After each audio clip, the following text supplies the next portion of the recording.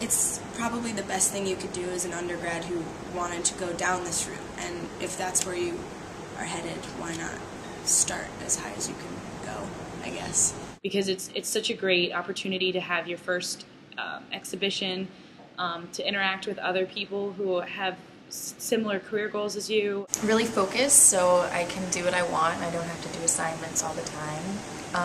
And I can focus on my portfolio and what I'm trying to say and what I want to do. And I get a little bit of direction in the form of a mentor. I applied to the honors program to put it on my resume, usually to add something to a grad application, because if I'm not going to get a BFA, then I should add it as well as I can. And studio space. But mostly you get the space to pretty much do what you want and experiment to the extent that you want to, so it's really good in that respect. I thought it would be fabulous to have a studio on campus, and that was I guess it was a big plus. You pick the 7 best students of the class, and you put them all together, you're bound to grow somehow. And also just to kind of mesh ideas. To kind of formulate somewhat of a bond with some other artists and, begin bouncing ideas off one another. There have been people who approach art from a completely different mindset, and it's really nice to be around them and talk to them about what they think about art and what you do. You can begin talking about your work and, working on it with other people. Because the first semester you're in the program, every weekend you're going with a different instructor somewhere or learning something new, and it's really nice to get that sort of exposure. And then for the second half of the program, you're into crunch time and you're working on your own individual concepts and trying to get what you want, but you're still being influenced by the people around you. So I think it's a really great program. Well, the reason I applied was it's kind of like the interaction with the faculty and the best of the art department. You also have access to pretty much any faculty member you want. You can just, you normally do anyway, but it's great to just be able to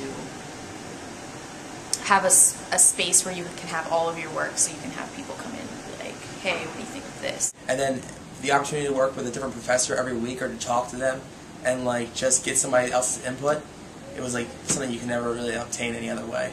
They have it, so I applied, and it was awesome. I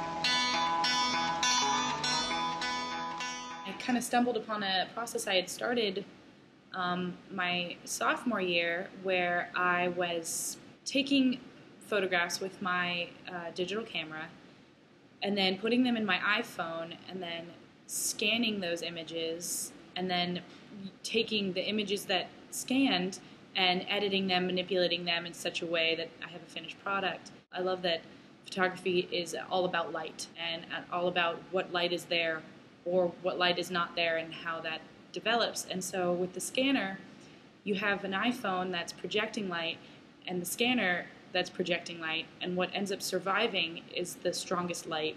And I kind of like that sort of battle that occurs, and each process adds another layer, almost like you're building up in drawing or painting or printmaking. My finished product carries every detail of each screen. And then later, I've been getting more into, with my digital printouts, I've been working into those with collage and drawing, and I've also been doing some print transfers, that sort of idea of taking those layers and layering them onto more pieces. And then also I use a thinner paper, so there's a lot of information on a very small amount of paper, and I kind of like that sort of juxtaposition. So I've been kind of experimenting with that process, and it's felt really honest to myself and how I speak and think.